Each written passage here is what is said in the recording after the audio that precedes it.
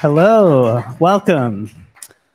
I'm Andrew Warner, one of the producers here at the Long Now Foundation. First, a bit of housekeeping, if everyone can remember to turn off their phones.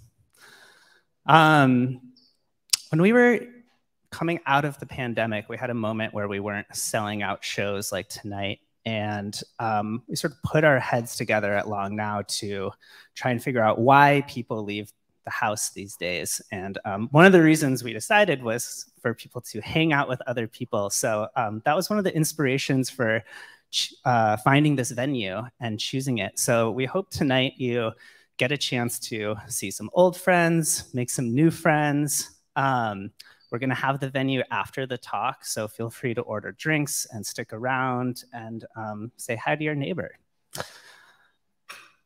So when people become a Long Now member, there's a little like sign up reason box. I don't know if you guys remember this, but we ask why you're joining Long Now. People tell these incredible stories, and we've known for years because we get an email every time someone joins, becomes a Long Now member, and we read each of these reasons.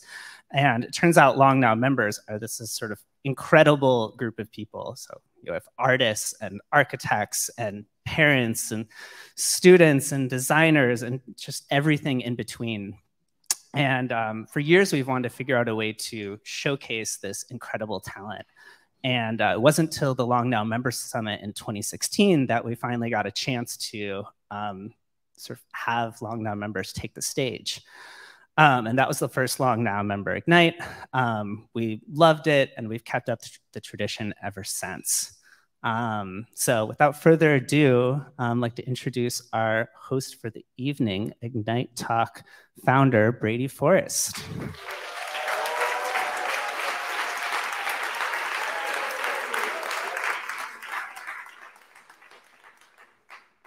Thank you so much, Andrew, and thank you to the Long Now and to Club Fugazi for having us back here. And yeah, I'm not just here to model your grandmother's 70s couch. I'm here to introduce these 13 amazing speakers that we have from around the world. And they are each going to be giving an Ignite Talk. And an Ignite Talk is a very, very specific, torturous format if you are a speaker, and super fun if you get to listen to it. So we lean in heavily on infotainment. So it is, you can take a very serious topic, but we make it fun, we make it fast, and we pack it with stories. And so Ignite started in 2006, and we had 25 speakers, which is way too many. And each of those speakers gave a 5-minute talk with 20 slides, 15 seconds a slide that auto-advance. Exactly. That's what I mean by torturous. Well over 10,000 people have done them around the world. And you have the pleasure of being in the room as the next 13 graduate into an Ignite class. So let's just give them a big round of applause.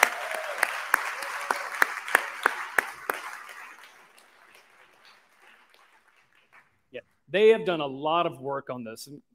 A couple of people have spent well over half their work week on their talks over the weekend. Now, our first speaker, though, is an Ignite veteran. She is like black belt level Ignite. This might be like her 4th or 5th, depending on how you count it. And she is an artist, an entrepreneur. She has main character energy. And I highly recommend that you check out her art on her Instagram, Connieverse. Please welcome out Connie Yang.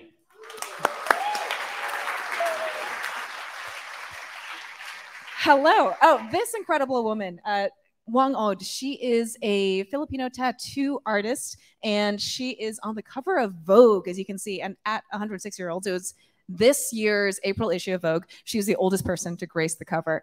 She has been tattooing since she was 16, so she's been doing it for 90 years. That's crazy. People travel to Manila and then go on a car ride for 12 hours in order to get tattooed by her, and she passes this tradition on to younger women in her generation. That's really amazing. So if someone who's 106 can do that, and I'm like thinking, I'm tired, I don't know, I'm running out of time, what do I do, how do I get things done? that was a great story. So I started researching other people who are in their 90s and 100 and seeing all the different things that they do. So here are some of their stories. Starting with a local, Dorothy Lathan. She lives in San Francisco, has been in Ocean Beach for since the 1960s. She keeps Black history alive in the city and was part of creating the Museum of African Diaspora, the MOAD, and she was also one of the first Black school teachers. Jack Hearn, he is a judo sensei in Great Britain. At 99, he just recently got his 10th dan, which is the highest belt that you can get for judo, and that makes him the oldest person who's ever done that, and he moves every single day. Yayoi Kusama, she is the highest paid living female artist today. She lives in a psychiatric hospital by choice in Tokyo, and every day she walks across the street to our art studio so she can paint and actually create pieces, and she does this consistently. It's amazing. Iris Apfel, she is an interior decorator by trade, has worked for 9 US presidents, but really catapulted to success when she was 84 and did a solo show at the Met,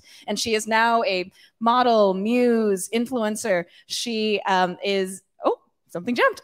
She's done awesome. David Attenborough, what a living treasure. He's fantastic. He has created over 100 documentaries, created the natural history documentary As We Know It Today with beautiful cinematography, photography, and he has also won a BAFTA.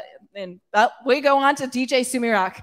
She runs a dumpling shop by day and is a DJ by night. She DJs in Shinjuku regularly, has also DJed in Paris and New Zealand, has dreams of DJing in New York. And that's her in her dumpling shop that she's been doing for some 60-some years. And she was in high school. She started DJing when she was in her early 80s and has continued. And that is just fantastic. I want to go see her. I hope everyone else does too. Batty Winkle, she's one of my favorites. She lost her husband and her son and was kind of in a slump. And then her granddaughter posted a photo of her on Instagram, and she became super popular because she wears vibrant clothes, is kind of really loud and out there, and now is also like an influencer, like officially an influencer. I love that her bio says, it's really hard to see, it says, stealing your man since 1928.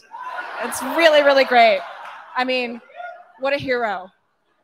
I hope we can all be a little bit like her and embrace that energy. Dr. Howard Tucker, he is the world's oldest currently practicing doctor. He's a neurologist, and he actually says retirement is bad for cognitive ability. It actually decreases your mind. It actually slows you down.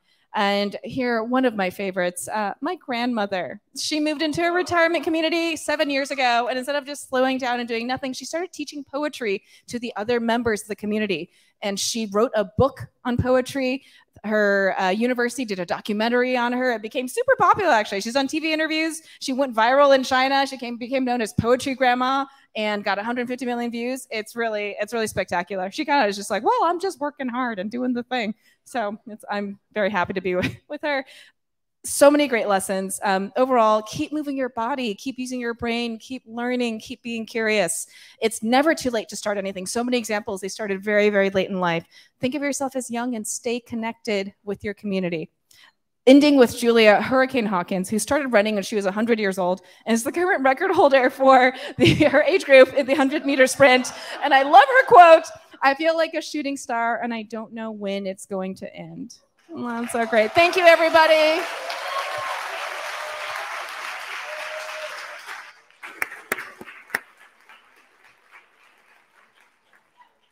Thank you, Connie. And Grandma Yang, if you're watching this, it is not too late for you to do your first Ignite talk. Totally.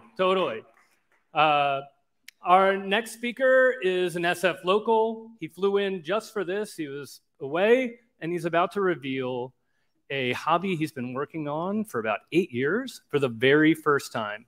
Please welcome out Altay Guvench.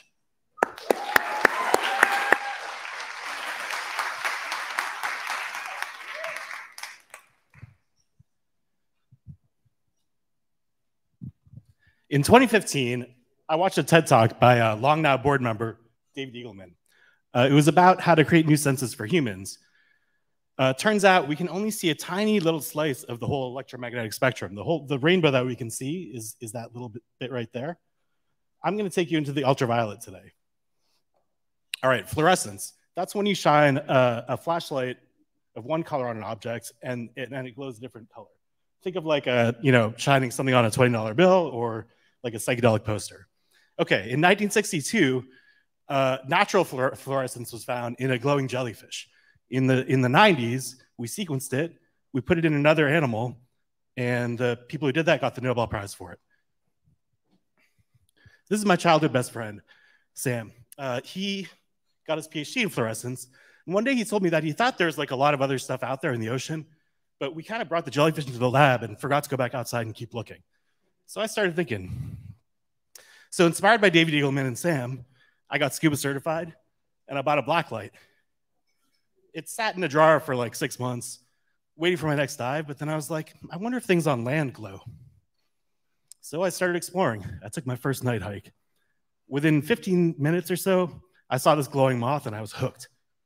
Since then, I've been spent many moons out there in the dark, exploring the world in ultraviolet light. And I'm finding all these crazy things that glow. So, problem is my photos were really blurry back then. Enter my friend Henry. He's an amazing photographer, travel blogger. He encouraged me to get better, to get a better camera, get better lighting, and taught me how to use it. So the photos started getting a little better around now.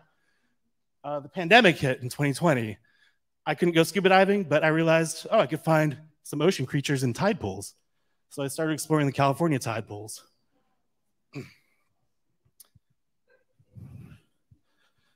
This is one of my favorite discoveries. So these are Pacific mole crabs. This is right down the street from the Long Now offices. Basically, like when the water comes in, they stick up these like feathery antennae, they grab food, and then the water retreats and they pull them back in again. It's really beautiful.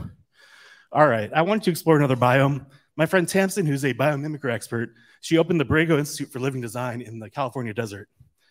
So I did a creative residency down there, and I found this. All right, remember Sam? Well, we're back in Maine for the holidays. He had heard about this otter living at this pond in a cemetery, so we went and go see it with his family. I still don't know if otters glow, but I got an idea while I was out there. Graveyard? More like raveyard.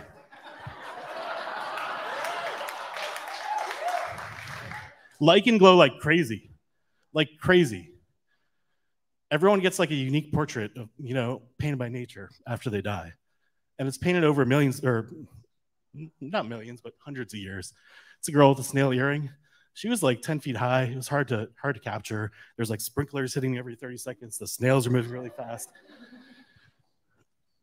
All right, so what is lichen? Lichen is actually a partnership between algae and a fungus. So it's not a single organism, it's a partnership. So here the red is the algae and the yellow is the lichen starting to lichenize it basically. The algae makes food from sunlight and the lichen basically creates a greenhouse for it. Turns out this combination is what has created soil. The lichen are the pioneers basically. They come to like harsh landscapes, they break down the soil, and they can even survive in space. All right, back down to earth. Here's some backstage. So I was in the cemetery. I called up Henry for advice. He's on a beach in Thailand with models. You can see me like really regretting my life decisions here. So next stop, Thailand. Just kidding. I went to the UK to find some more graveyards. I wanted to find some older stuff because lichen grows very, very slowly, as I told you. All right. I bet now you're wondering, like, you're starting to get curious. I hope you're maybe starting to let go of some certainty, starting to invite in some curiosity. Maybe you're wondering what around you glows, why things glow, how they glow, or maybe you're imagining your own tombstone. David Eagleman thinks that there's like a bunch of Nobel Prizes hidden out there. I agree. I think there's a whole new branch of science.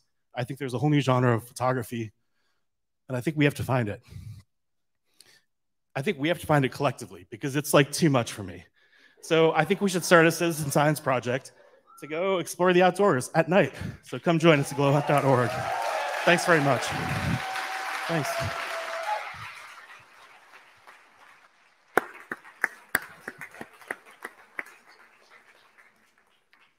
Thank you, Altay, for introducing us all to the word graveyard.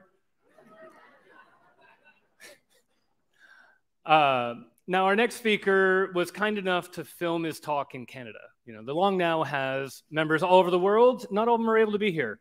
So we have 4 videos tonight. So I ask you to be a little extra quiet because it's tough to hear. But our next speaker is a great storyteller. Please welcome Trevor Haldenby. Good evening, everybody. My name is Trevor Haldenby. I am from Toronto, Canada. I am Long Now member number 378. And this is, are you now or will you ever be a fossil? When I said that word, fossil, each of you probably had a different treasure pop into your mind. Maybe it was Archaeopteryx, Lucy the Australopithecus, or this marvelous petrified tree. But the truth is, fossils are hiding a little bit of a superpower. You see, they're actually naturally occurring time machines. Like a gadget, they offer us a magical experience at a revolutionary price, a free window into the deep past and into the distant future. Just holding one in your hand can encourage you to more deeply consider our legacies as individuals and as a species.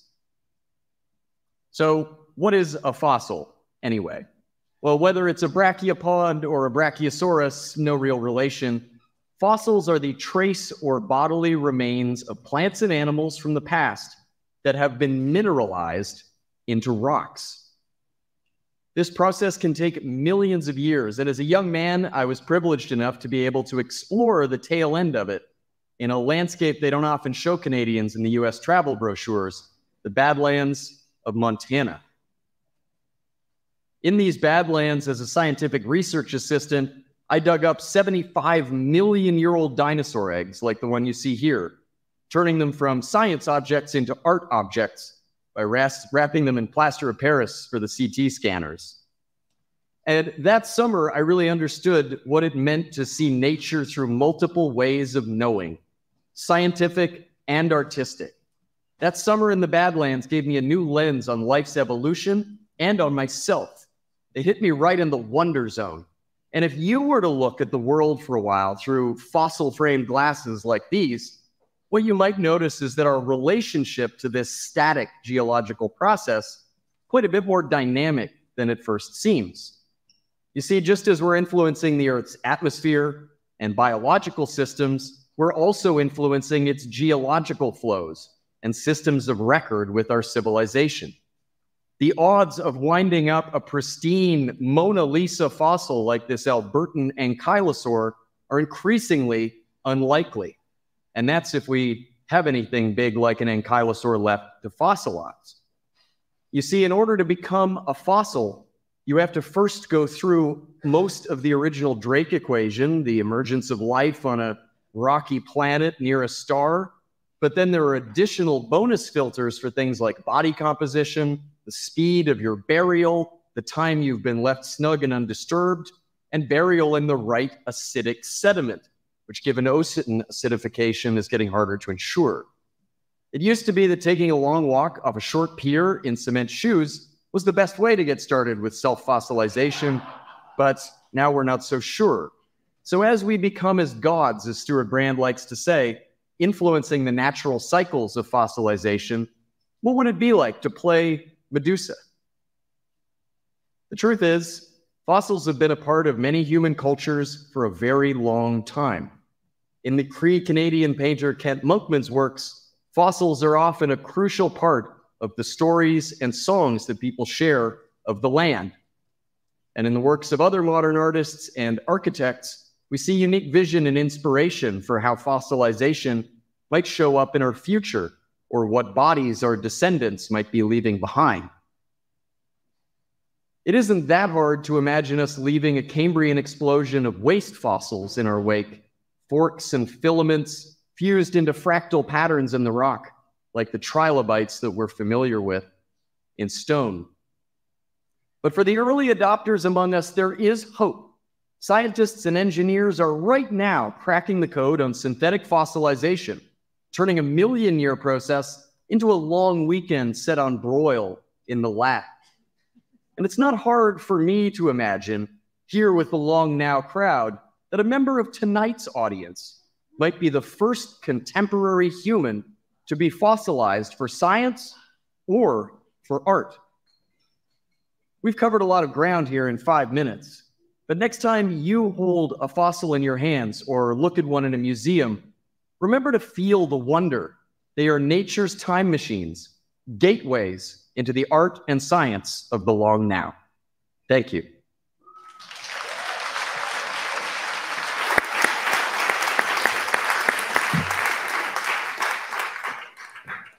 He is a guy who knows his audience. Listen to those callbacks.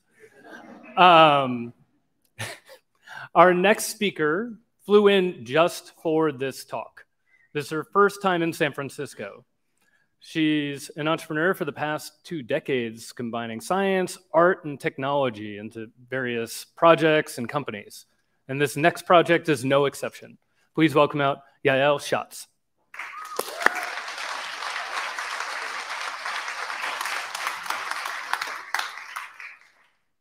Hi, everyone. I'm happy to be here. What if I told you that each and every one of us is harboring an endless treasure in our own home? Every day, we go about our lives, cooking meals, spending time with loved ones, and leaving behind traces of ourselves in the form of the dust in our home. Crumbs from the food we ate and smoke residue from our cooking. Fibers from our clothes, hair and nail fragments, skin cells, laundry and perfume odor molecules, pet's dander, pollen, fungi, minerals, man-made pollution. The combination of these elements can be as unique as a fingerprint. Like pictures, dust samples can only provide a snapshot of a specific moment in time. But while pictures represent visually, dust contain material evidence that opens more deciphering opportunities. The science behind the dust is well known: archaeology, microbiology, allergology, forensic and environmental science. As we peer through the lens, dust reveals itself as a detailed story. At this point, I got excited not only by the material itself, but also by the combination of the 2 concepts of dust and house. Dust is a concept rich in cultural and social myth throughout human history. Cloth in hand, we erase proofs of our mortality, wrote the philosopher Michael Marder. The dust breathing, photographed by Man Ray, resonates the dust's superpower to conceal and reveal simultaneously. The concept of home is long time embedded in human behavior. It can be seen as the foundation upon which every other aspect of human life is built. Home is embedded into the physicality of the house. Dust from one house tells the story of people. Dust from several houses tells the story of a city. Dust from several cities tells the story of a country and continents. So what are we going to do with all this valuable information thrown under our feet? The Dust Project collects 1 million dust samples from homes worldwide in a short period of time through a global, multilingual edutainment campaign. It yields 3 distinct archives that offer a comprehensive view of human activity and the environment over time, and a one-of-a-kind public experience of shared testimony. An advanced digital platform enables you to register free of charge based on geolocation. You will receive a state-of-the-art envelope-sized dust collection kit delivered to your doorstep. In the week between receiving the kit and taking the sample, you might want to bake your favorite cookies, wear a shirt with sentimental value, or invite your parents over. Then, with a collection sticker, swipe around areas of the house to get a meaningful sample.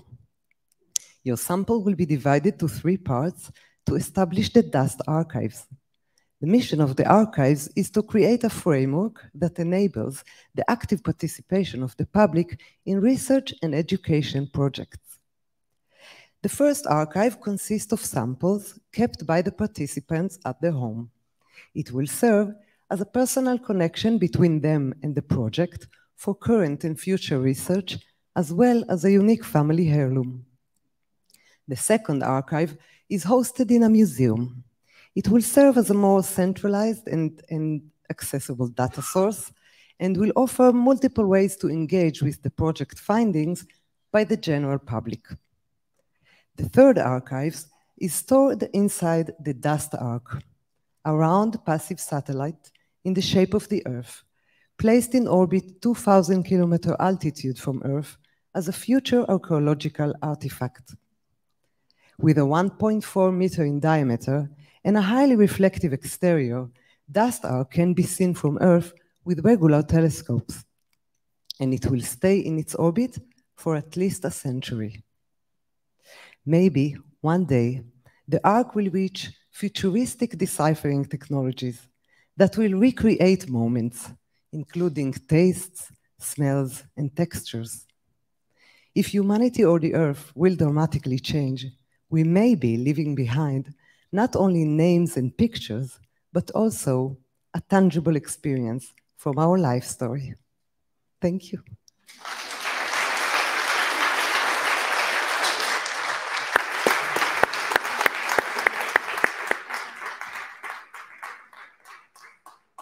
Thank you, Yael.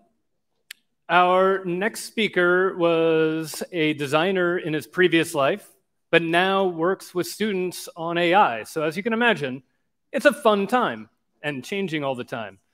He's here to share some of his experiments. Please welcome out Dave Elfving.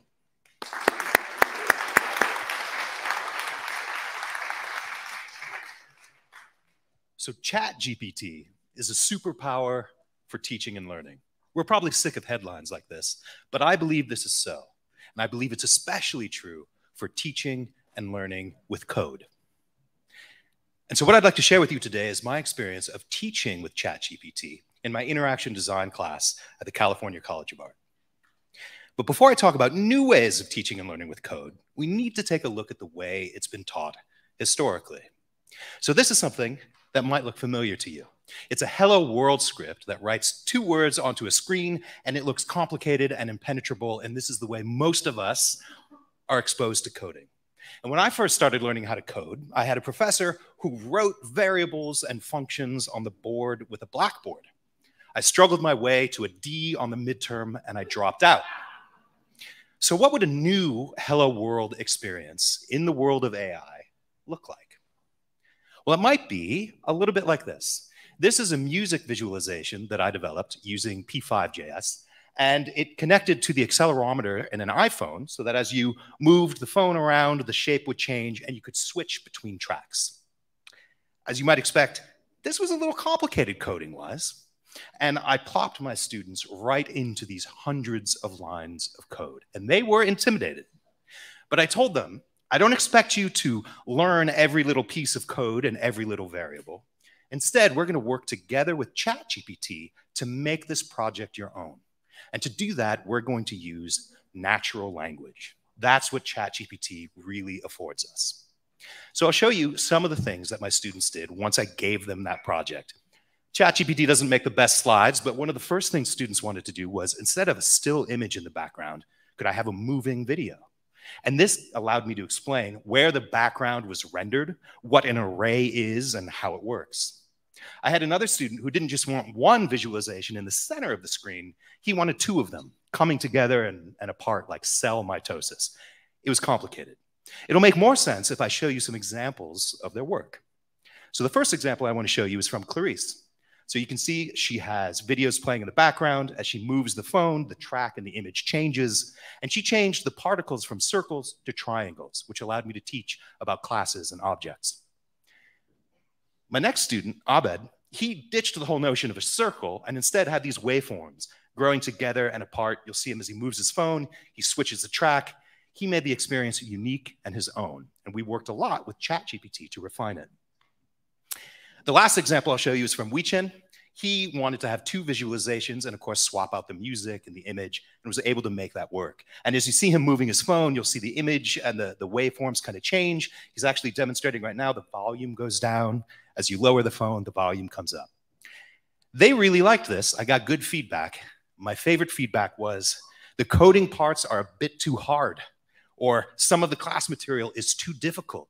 Because working with AI and machine learning doesn't make things easier. Teaching and learning is still hard. So what does this mean? So what? 5 takeaways to inform teaching and learning that I gathered from this class. The first concept I want to share, the first idea, is that concepts and problem solving are what really matter. Mastery doesn't. Nobody has to go through memorizing syntax and doing that hello world example anymore. Instead, we can use computational thinking and natural language to create with code. And this leads to the second takeaway I want to share, that exploration matters more than direction. I could plot my students in something really complex, and they could, with ChatGPT and my help, chart their own path, not build piece by piece in a directed way. But ChatGPT isn't perfect. Machine learning systems generate examples, not answers. They still needed my help to integrate the code that ChatGPT was giving them. And I had to walk around and work with them individually to make it work. It doesn't work out of the box. Which gets to the fourth point. This technology actually means that more is required of teachers and students, not less. We've been empowered, but with that empowerment comes expectations. We can do more, we have to teach more, we have to know more. It's just different. And lastly, artificial intelligence is here. We have a responsibility to teach and learn with it. ChatGPT is in the news now, but many of you probably are already aware of new models that are coming out that are even more accessible and easy to run. This is my class. We were small, but made it a little bit easier to work with this technology. But I think these ideas scale and will have long-term impact on how we teach and learn going forward. So thank you very much, and appreciate it.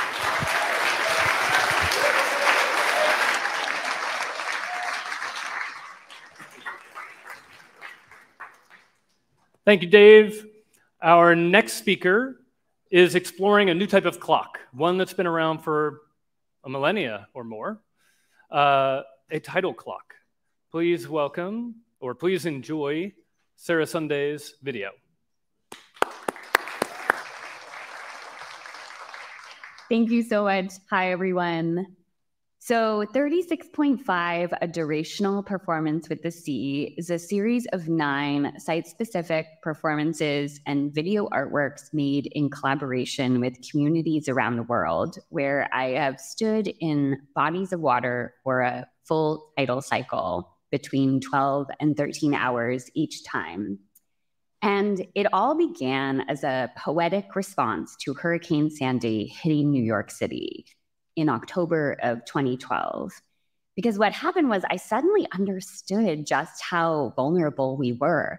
We know that civilizations come and go intellectually, but could my beloved city disappear in my lifetime? What was water trying to tell us about the future? These were the questions I was asking. And I kept imagining this little artist, or any person really, running around the city trying to make ends meet, and the city's just sinking beneath her feet. And I kept on thinking about this parallel between the struggle for an individual to survive on a daily basis and the struggle for humanity to survive in the face of the climate crisis. And then 9 months later, I'm up in Maine, and I realized that the tides could function as a metaphor for sea level rise. So one day I walk out at low tide and I let the water rise up to my chin, and then I let it go back down again over the course of 12 hours and 48 minutes. And I didn't know if I would make it through this whole cycle, but there was an important moment when the water was high and I understood in my body just how connected we all are. And I thought, if I'm this little person in New York City thinking about these things, what is someone in Bangladesh or Kenya thinking about? And I promised myself that if I made it through the cycle, I would create this in collaboration with communities around the world. And so that's what happened. 9 years, 9 bodies of water, hundreds of collaborators, thousands of participants, a global project with a local approach. And here's what I learned. I learned about deep listening to the water, to the more than human world, to the people and all other living beings who live near the water. And from my indigenous collaborators around the world, I learned about decentering the human. We're just one species after all, and reframing water as our kin and relation rather than as a resource.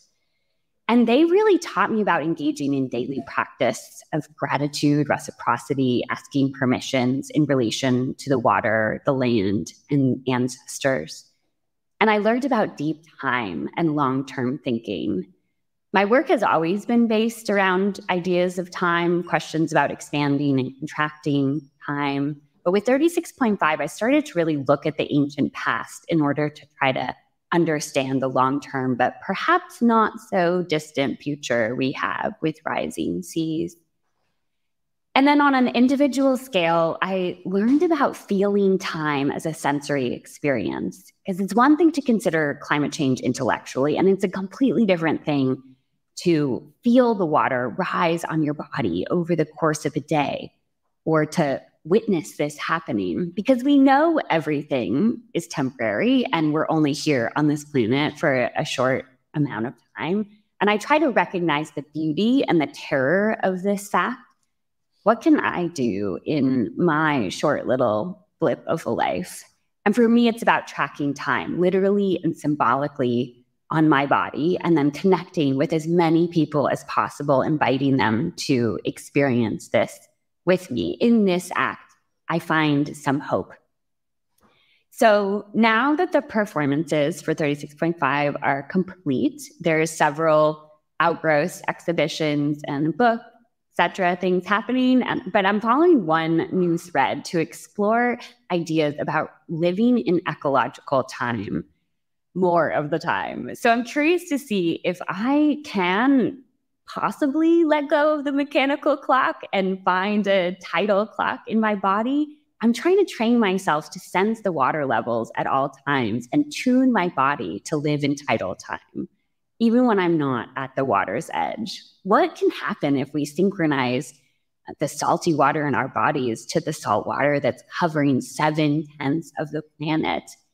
Could this help us be better prepared and adapt to a future with more water? What if we just need to tune in? Thank you so much.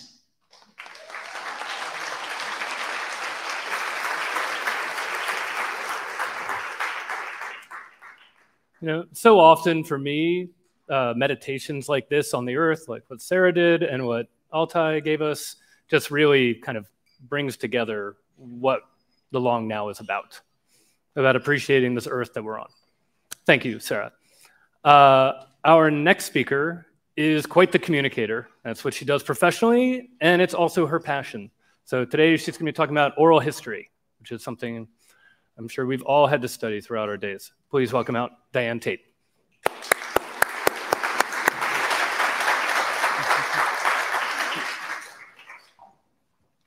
The people of the book.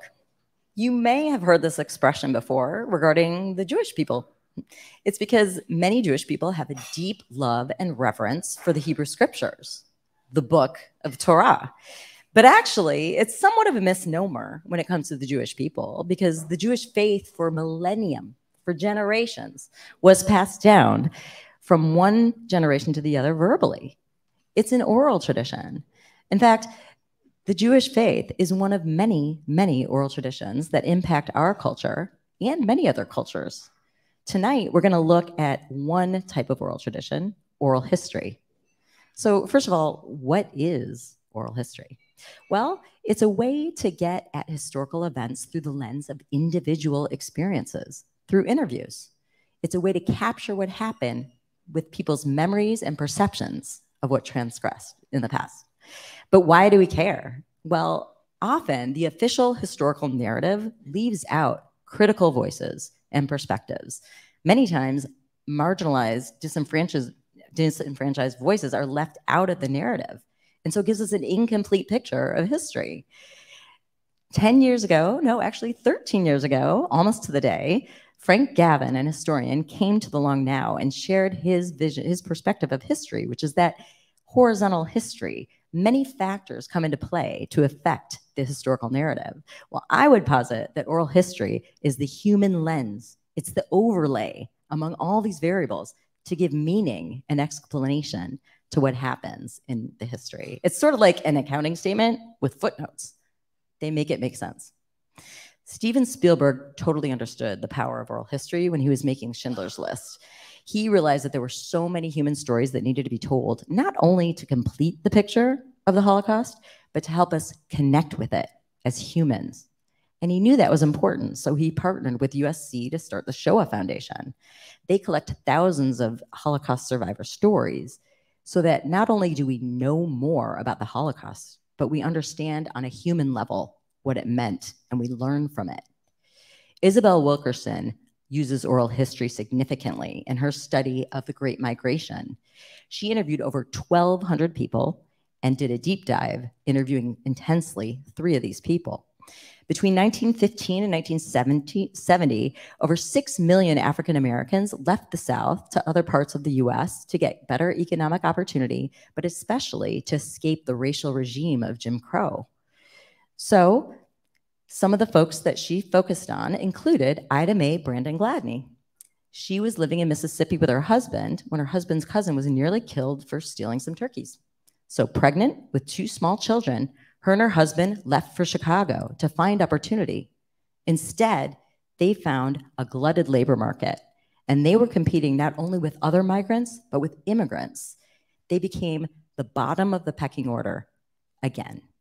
It was not pretty. George Foster Starling is another person that Isabel Wilkerson spoke with. He was born in Florida and college educated, and soon learned and understood that they were being exploited in the fields, and so he organized his co-laborers to demand more money. He was nearly killed, so he went to New York City. There, he didn't see white signs or colored signs, and he could go to a bar and get served, but the bartender would make it very clear that he wasn't welcome by smashing the glass loudly upon his departure. And finally, Dr. Robert Joseph Pershing Foster was an accomplished physician and surgeon in World War II, but when he returned to Monroe, Louisiana, he learned that he couldn't even do a simple tonsillectomy. So he went to Los Angeles so he could practice medicine. But sadly, even the journey there began to reveal the kind of obstruction and resistance he would face. Driving up to a hotel and a vacancy sign becomes a no vacancy sign. The subtle rejection and exclusion continued. All these stories tell us that the Great Migration, while leading to economic opportunity, also didn't close the limitations and the oppression that many Black people faced. And because these are human stories, we can relate to them on a personal level and reflect. So I would ask you, who in your backyard has lived through an historical event, small or large? What are their perceptions, their memories? What did they experience? And what can they add to the historical narrative? Get curious and do some research, and then turn on your phone and ask them some questions and capture it. And if they agree, share it with others so that others not only have a fuller picture of history, but they connect with it as humans. Thank you.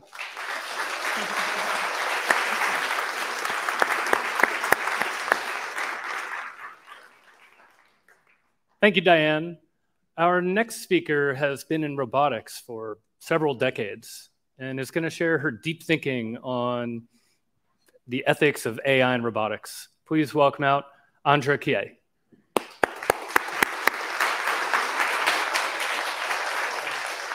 Good day, everybody. Haven't these talks been amazing? Let's hear it for everyone. Yeah? I do not want to follow them, but I'm just going to state the blindingly obvious. The world is burning. It's hotter than it has ever been in recorded history, our recorded history. What's more, the last time the world was this hot, people didn't exist. That's not a good omen. The biggest problem is we know what the solution is. We just need to stop. Stop emitting 30 gigatons of greenhouse gases. Stop polluting. Stop rolling out polluting technologies. Just stop. Well, let's ask the Luddites how well that worked out for them. Okay? Stopping, not a strong point. Let's be radical and embrace technology. I'm team robot all the way. With robots, with drones in particular, and thermal imaging, we can detect heat leakage, particularly from old buildings, which are responsible for 99% of the heat waste. And we can't retrofit them. That's why the Department of Energy ran the E-Robot Prize to find robots that could go into attics and wall cavities and under the floor and replace all of that insulation. It's why 3D printing is a really great answer. We're eliminating transportation costs and waste. We're reducing waste. This is Texas. Icon is building 100 3D printed homes there. California, mighty buildings. But NASA had the Centennial Challenge about 6 years ago to use local materials, mud for Mars or for our homes here. But moving on to transport, self-driving cars, tip of the iceberg. Just a tiny little part of what we can achieve with autonomous mobile robot technologies. It's all about self-driving cargo, and these are all electric vehicles, right? Already the major retailers know this. This is JD.com, same thing at Ocado or Amazon or Walmart. But what's been exciting over the last 5 years is the plethora of new autonomous mobile robots roaming out into the world.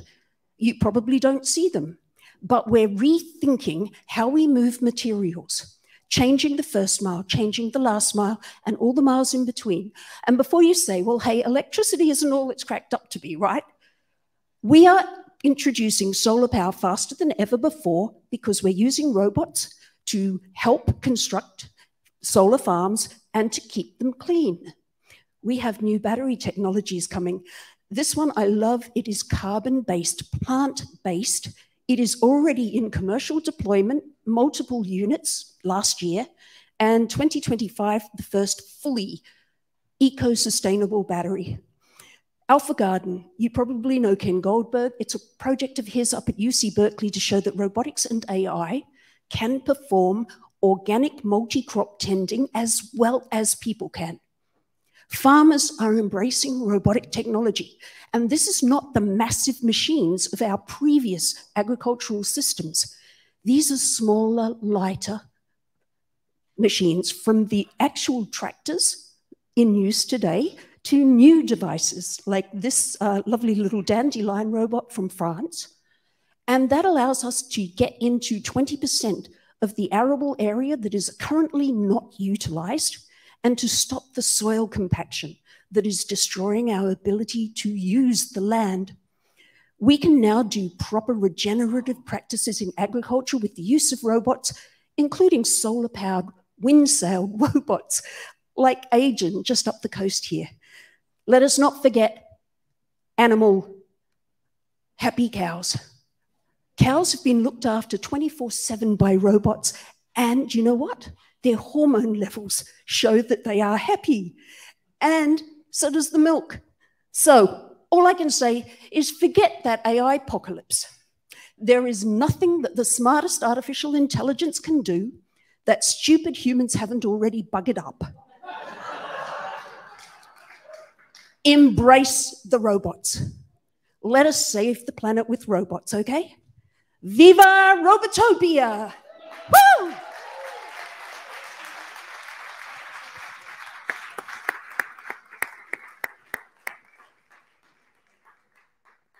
You know, I feel like with Andra, you'd be rooting for Arnie in the first Terminator.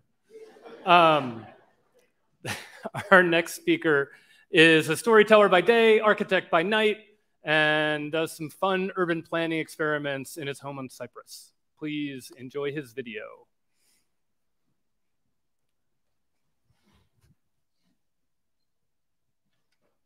So 9 years ago, I quit my job as a cryonics. You know, for those people who want to freeze themselves for 1,000 years, hoping to wake up in a better world. My job was to make sure their frozen bodies would stay safe and sound for all that long. No pressure, right? I mean, how do you even design the building to last for a millennium? Well, what if there's a zombie apocalypse or a giant meteor or another global pandemic? How do you guarantee your clients won't end up as popsicles for some alien invaders or in a zoo? I mean, given that nothing lasts forever, what is a literally sustainable design? Well, good luck finding any answers on the internet. Most of what you'll find are a bunch of greenwashing products and programs that claim to be eco-friendly, but they're actually just as bad, if not worse, than status quo. I mean, they promise to have a net zero impact, but they don't tell you how they measure that, or what they do with the waste, or how they exploit the workers, or how they bribe the politicians. I mean, they don't care about your future. They primarily care about their profit. What made me just about give up, though, was when I was working on a huge map for San Antonio, a map that showed all the infrastructure, planned and the existing. A map that revealed a shocking truth. 25% of the pipes underground, they're old and rotten. They're leaking, cracking, bursting, contaminating the water supply. They were violating the Clean Water Act, and the city was facing like $1 billion fine to fix them. How do you explain that to the voters? How do you tell them they have to fork over billions of dollars for something they never ask, never see, never care about? How do you tell them they have to pay for flushing toilets? So that's the burning question. How can we create a truly sustainable human world where we don't ruin everything for ourselves and our kids? A world where we don't have to worry about climate change, pollution, resource depletion, or extinction. A world where we can have a harmonious story between us and nature. After a year, I was so stressed out by this question that I decided to seek some spiritual guidance. I ended up cooking breakfast for this Tibetan monk. He was very nice, very wise, very bald. But over some scrambled eggs and coffee, he asked me what was bothering me. What did I want to learn? I babbled on about my interest in impermanence, fractal geometry, psychology, storytelling. And he stopped me and he said, storytelling. That's it. That research needs to be done. So I did. I quit my job and I packed my cats and I moved to Cyprus. Here I read a lot of books and articles and I came across this amazing story about 2 Australian researchers who were following a song line. Now, a song line, turns out, it's like an epic GPS the Aboriginal people use to navigate the land. They sing the stories, and if they're going in the right direction, the landforms along the way correspond to the characters in the story. Okay, so the year's 2014, and these researchers are walking along singing their little hearts out when suddenly they're standing in the sea. They thought, maybe they messed up somehow. Maybe they took a wrong turn at the burning bush. But then they realized maybe the song continues under the water. And sure enough, they found the rest of the landmarks submerged in the sea on oceanic charts. This song line was so old, it dated back to the last ice age when the sea level was that much. This song line had survived for like 10,500 years, passed down by word of mouth for at least 500 generations. Now, that's longer than any cryonics project I've dreamed of. Probably more fun. Well, this blew my mind. How can we use this ancient technology to shape our future? Maybe we could leverage continuity going backwards to go forwards, but how can we tell our stories to the land like that and make them stick? Well, it turns out it's just that simple. You need to map your stories. The stories you tell yourself or your friends or your therapist. Meaningful stories. The stories that make up who you are and where you come from. All those stories have a setting, and a setting can be mapped. Imagine our stories like a tapestry. And when we lay them out on the land, we could see how the threads of each other's stories intertwine, how they tug at each other, how they harmonize. And with this knowledge, we can spin new tales that build upon the old, like weaving new threads to fill in the worn holes of our tapestry. And mapping our stories isn't just for personal insight. We could use them to guide decisions about our neighborhoods, climate, immigration, business, development, isolation. We can make sure that everything we do is in harmony with our stories, or at least not contradicted. Now, just to live together, we need to know where each other are coming from. The Aboriginal people of Australia showed me that the stories mixed with the land can last for thousands of years. So using stories of the people here in Famagusta, I made a prototype of map of stories, that we and our descendants could adapt and evolve to change the world. Stories that could last for 10,000 years or more. Now, we all know there are gaps in the structures that support our society. In order to enable communities to plug those gaps, we need to build a narrative infrastructure now, one that maps stories and communities across the world. With narrative tools and GIS, we can create a narrative infrastructure for the future, a future that's not on ice, but alive with stories. Thank you very much.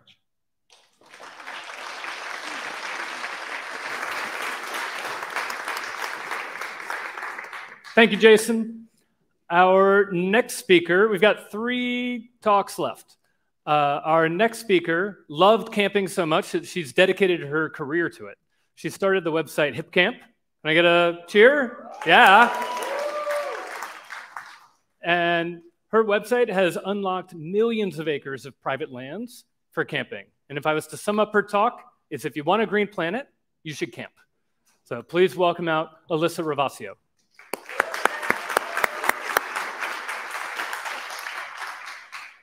Hello, good evening. Thank you for having me. My name is Alyssa Ravasio. I love camping. I love camping so much, I created a company to get more people outside, and we've opened access to about 5 million acres of land on this very beautiful planet we call Earth. it's a really awesome planet. It has this really unique ability to sustain life, which is really important to all of us here and to all of the beings on Earth. And something that I think about all the time is that our planet's ability to sustain that life is dropping rapidly. And this is happening on our watch during our lifetimes. And it's a real tragedy. This is mostly the leading cause is habitat loss and habitat destruction, which really happen as a direct result of actions we take consciously. And I think is just a really, tragic showcase of our cultural values. However, there is a bold, beautiful vision known as Half Earth, which I'm sure we're mostly familiar with here. The late great E.O. Wilson theorized that if we can set aside at least 1/2 of the Earth, we can sustain life on Earth for a long time into the future. Now, the main way we do this is through purchasing land and purchasing conservation easements on that land, which is really effective at stopping development, but has a major problem, which is that there's no ongoing system or funding to support the maintenance and stewardship of that land. This is a big problem. Even with that acknowledgement, the world is moving forward here, which is exciting. Last year at COP15, 190 countries signed an agreement to go for 30 by 2030. The US did not sign, but by executive order is participating. This is Deputy Secretary of Biodiversity, Jen Norris. That's a real title. And she's leading California, which is leading the world on this. We're on track for 25% already and 30% by 2030. I was invited to participate at Half Earth Day recently. And really the purpose of that discussion was to say, like, how are we going to solve this major challenge of supporting half the Earth long into the future? Because half of the Earth is a lot of land and the future is a really long time. And the perspective I bring to this conversation is that if you look at the land today, the reality is that most of it is privately held. And especially when we look at what's public today and getting to Half Earth, private land and the future of those lands is really where the fate of our biosphere hangs today. And what's interesting is that this land is owned by people, and people react to incentives. And the future of conservation, Aldo Leopold said it well, is really going to come down to how do we reward the people who currently have these lands. And this is where outdoor recreation comes in generally, and camping specifically.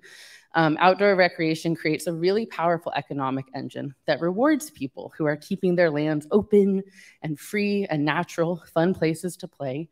I had this experience personally. I went to meet a rancher a few years back who'd started hosting campers, and the first thing she did was hand me this letter. And she said, you know, I hate this letter. They want to buy my land and build a big hotel, but I'm terrified I'm going to have to call them. Except now that I've got camping, this is junk mail. I don't need it. I know I can take care of my land.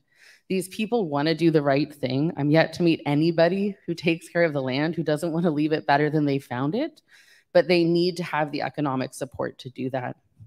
Not only do people use this income from outdoor recreation to keep their land, they actually proactively invest it. The majority of people who are earning income from camping proactively invest in stewardship. Think native species, rewilding, restoring stream beds.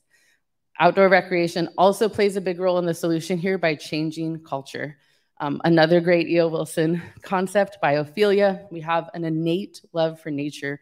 We get outside, we can't help but fall in love with it, and we protect what we love. Chris Tompkins said that really well. She also holds the distinct privilege of being the human who's protected the most land on Earth at 15 million acres, which is a lot. And so we have to get more people outside to fall in love with nature and develop that passion for protecting it.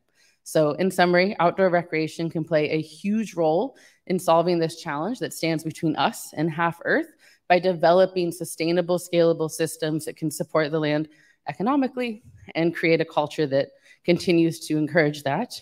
So I encourage you all to get outside, and next time you're sitting out enjoying the beauty of our Earth under the stars, please know that you are contributing to a beautiful future for our planet in a really positive way. Thank you.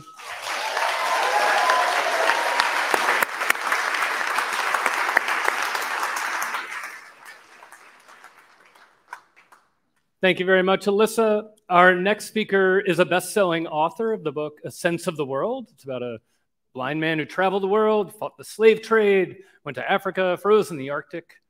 But today he's here for a slightly more tongue-in-cheek topic. Please welcome Jason Roberts.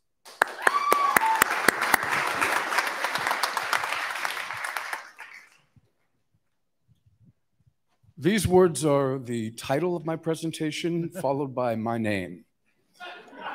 Now you'll note it doesn't say by Jason Roberts, because in early 21st century San Francisco, you don't need to do that. It's implied.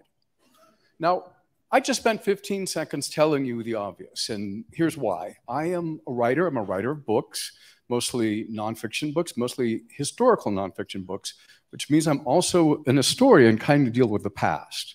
Now, there are a lot of challenges in terms of dealing with the past. There are texts that are lost, there are texts that are biased, translations that are wrong, some things that can't be translated, like this is the Voynich manuscript.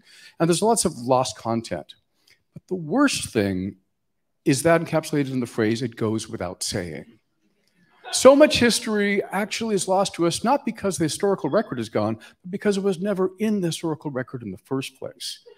Why waste useful papyruses or anything like that to say what's completely obvious, what's common knowledge? These are Roman dodecahedrons. These are these 12-sided metal and stone objects that we find in hundreds of ancient Roman sites throughout Europe. What are they? We don't know. We have plenty of theories. They might be fishing weights, they might be musical instruments, they might be early Dungeons and Dragons. But the point is that we have to guess, because the Romans, they were so commonplace that the instructions on how to use them were commonplace. Here's garum. Now, the Romans loved garum. It's this condiment. They used it on everything. It was their mayonnaise and mustard and salt and pepper all put together. Their entire economy was built around it. But we don't know what it was, except for the fact that it seems to have involved fish. Now, we have plenty of Roman recipes. In fact, the word recipe is Latin for first you take, like first you take a fish. But of the hundreds, if not thousands of recipes, none of them is for the most common object. Here's another thing. In the Bible itself, there's this character called the disciple whom Jesus loved, which you think would be kind of a big deal. And Jesus thought he was a big deal. He sat next to him in the Last Supper. In fact, at some point, Jesus puts his head in his lap. He's a very important person. He was adopted by Virgin Mary. He's the one who discovers the resurrection. He's granted immortality, and he's one of the authors of the Bible. But for the other authors of the Bible, they thought nobody needed to say who he was. His identity went without saying. Now, here's a big question. Why are they called buggies? When you think about it, that's kind of a strange name for a horse and carriage. So I thought it might be a very interesting answer.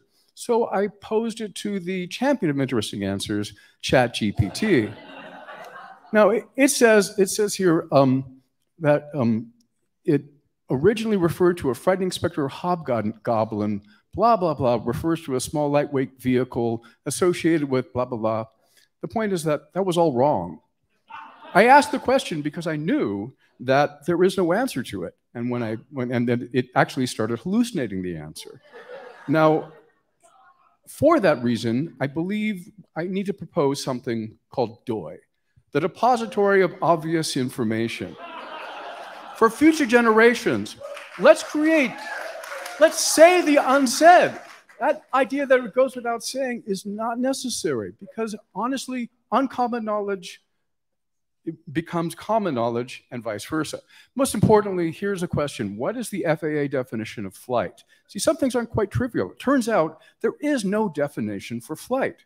There's a definition for flight time, which begins when a vehicle pushes forward for the purpose of flight, but there is no actual definition of flight, which is interesting because it turns out that, qualified pilots need certain degrees of flight time. Your pilot could have 100 degrees of flight time, but actually no 5 minutes of actual flight. Or here's another example, is sudden death. I looked on Wikipedia, I looked everywhere on the internet, there's no definition that describes that no actual death is involved. And in fact, I asked this question, what does the phrase, my ultimate team encountered sudden death mean? Something went wrong. In if it's going to confuse AI, it's going to confuse future generations. So, you know, this is the thing. Confusion is actually useful. Instead of trying to gloss over these things, instead of having AI hallucinate the answers, how about it identifies where those gaps in knowledge are? It could work with us to identify those gaps and basically create the depository of obvious information. So join me, won't you? Join me in saying, maybe you don't know what I mean. Maybe you want to. Maybe we can bridge that gap. Thank you very much.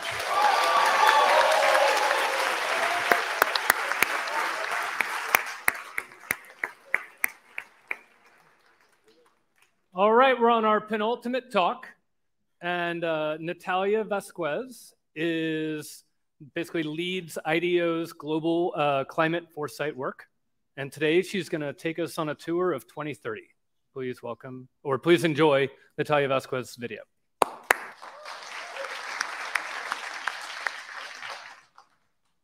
For the last 6 months, I've been visioning climate futures with about 50 designers at innovation consultancy IDEO because I believe futuring will be a powerful tool in our collective climate action. So come with me to 2034. Let's check it out. Last night, I went down and I watched the offshore wind turbines in the bay, you know, the ones they made into sculptures, so folks would let them be built by the hundreds. And looking up, I could see all the satellites between the stars analyzing for methane leaks and biomatter loss. Really beautiful. I freelance in auditing greenhouse gases, so I'll get a ping to check out a site where there might be a leak or where reforestation might be working, and then I'll take a bunch of photos, and they use it for emissions accounting and training the spatial image analysis. My last gig was verifying the algae bloom happening off the coast of Chile, and since the government had offered a cleanup bounty to protect their biodiversity credits, there was a rush of folks there to harvest and sell to the bioplastics market. And with the algae bloom feeding the global bioplastics market, there's been so much more algae-based product in shops right now. I just got my IKEA mycelium stool and lamp too. And I've been redecorating my apartment in the regenerative style, which has been a lot easier because of the tax credits that we all have. But you know, that means consumption, and we're all trying to reduce while we land this transition from fossil fuel production within our individual carbon rations. And I still sometimes buy stuff, you know, it's hard to change. But things have also gotten more expensive with the global tax from the Ministry of Regeneration that goes to pay out reparations to climate-impacted countries. I've been trying to stay away from stuff with a carbon rating of less than 3, but often not the good stuff, and I did get some fines this week. So I joined one of these consumer anonymous groups. It's been helpful to just kind of talk to people who are also struggling in the shift to consume less and to shift from single-use to reusable. Fortunately, that's been a little bit easier lately. And that's largely because of the universal reusable packaging system that we're all now required to use. And I love how I can pick up takeout now in an airport in Tokyo and return that container in any store in the world, including here in San Francisco. My home is getting a little full of these standardized packages, but I actually love that the universal reusable packaging mandate killed custom container shapes and labeling, that now all the brand is sort of expressed digitally. And it feels like I'm actually learning a lot more, and I just have less stuff to deal with in my house. And since they halted the fashion production and we're all using, or supposed to be using, clothes for the next 100 years, I rent new outfits with my Rent Anywhere card from any store, anywhere in the world. And it's fun to see all the people who have owned it in the last 10 years as well. Anyway, last night after I watched the wind turbines, I picked up my car, which I'd left charging with these supercharged streetlights, and I made a few bucks on the way home, swapping out my battery at one of the swap stations between here and Marin. Honestly, this whole decarbonized grid movement has been great. My apartment is tiny, and like most people now, I've got one table for cooking, charging, heating the space. In the gas era, this would have taken so much more space, but now that we've electrified everything, my life is full of simpler things. And like everyone else, my neighborhood is part of a distributed energy community, plugged into the city grid, but producing energy all day, guided by software to help us optimize production with the weather. And more life has been like that, individuals functioning as an ecosystem. So back to 2023, the world you just visited is part of an effort we've been doing to create speculative visions for the future with industrial designers, emerging technologists, anthropologists, and certainly we are mostly wrong about the future, but that's not the point. Designing our way out of the climate crisis must consider future scenarios. And friends, we are short on vision. The Intergovernmental Panel on Climate Change has a 40-page PDF of text, and really text is most of what you get if you search for climate futures. How can we be expected to derive without the destination in mind? Numbers just don't shift hearts. We also need to be able to collectively picture shifts down to the minutiae, down to the mundane, and we need to be able to get excited about that picture in our minds. This is one of the most widely circulated non-dystopic visualized climate futures, and it's from a yogurt company, Chobani. The fictive community has brought us some wonderful books and recently a TV series, but we need more. We need more to picture and think about together. So we've been sketching the human angle of futures, behaviors, products, rituals, and our goal has been to create stimuli visually rich enough to get wheels turning, to light a fire under the organizations that we work with, and ultimately to start hard conversation. And we need more, one for each life, for your life. What does your life look like in a climate impacted 2030? No, really, what just flashed in your brain? Let's get more of those visions born and out into the world. Stay tuned.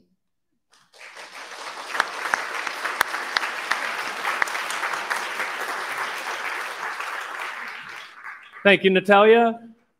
So this is our last talk, and you are all welcome to stay and hang out. We have a beverage minimum. You can help us out with that. You can also reconnect. It's been a while since we had one of these. But now we're going to welcome out our final speaker. She's a designer, and she's going to talk about what happens when the medical system intersects with our humanity. Please welcome out Natasha Blum.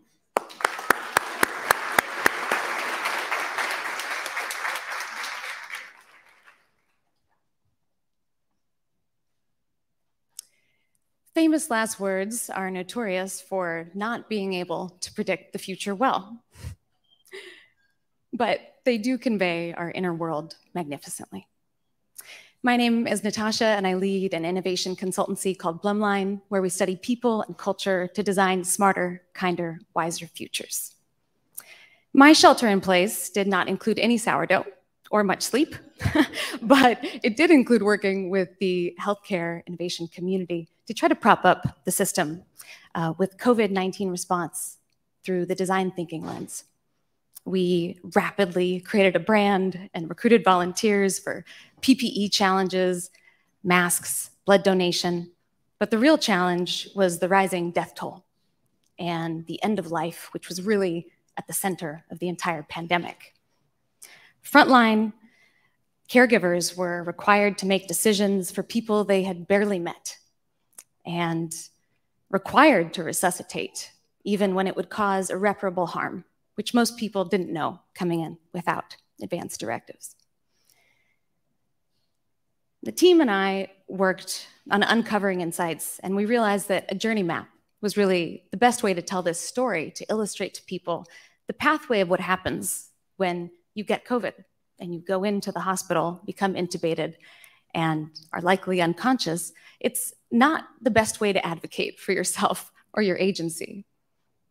And a lot of this wasn't tremendously unfamiliar, working with chronic conditions and behavior change. But we had a unique moment in time. The pandemic actually created an opening. We call it a moment of truth, where possibility can become a reality, but people still need solutions. So we created one called Famous Last Words that was set in 3 parts: life, death, and dying. And it was a collective self-discovery ritual, which means looking at self and values first, but in the company of other people, where we can actually learn relational dynamics.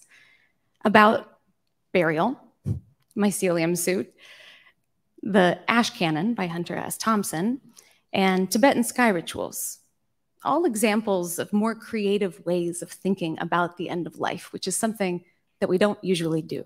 We usually avoid it and treat it as something to fight against. For me, this was motivated by my grandmother, whose end-of-life wishes I know very well. She has multiple DNRs plastered all over her house. But her emotional side is a little harder. I think she has a hard time understanding that she might have a right to think more creatively about aging.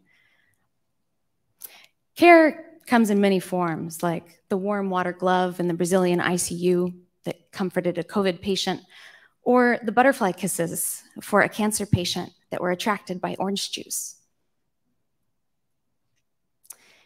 Exploring different cultures and different settings is essential. You know, we can participate in revelry, or we can talk about death through the medical system through paperwork, which sounds super fun. Or we can bring beauty and rouse courage through that.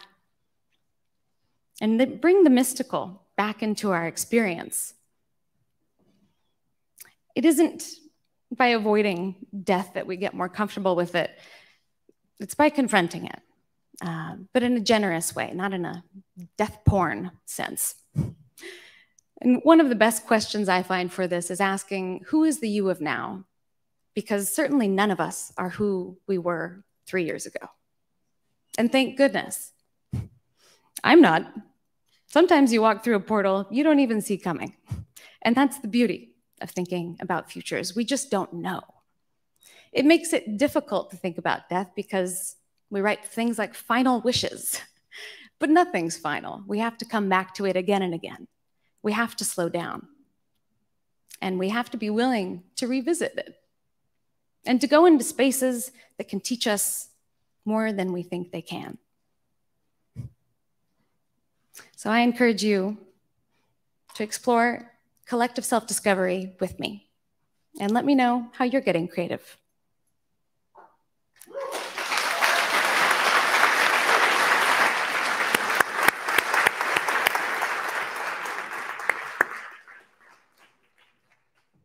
Yeah, last time I made the mistake of putting her in the middle, and that just didn't work.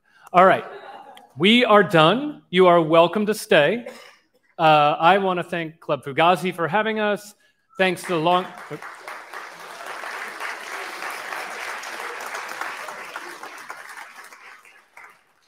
Thank you very much to the Long Now. It's such a joy to do this with you.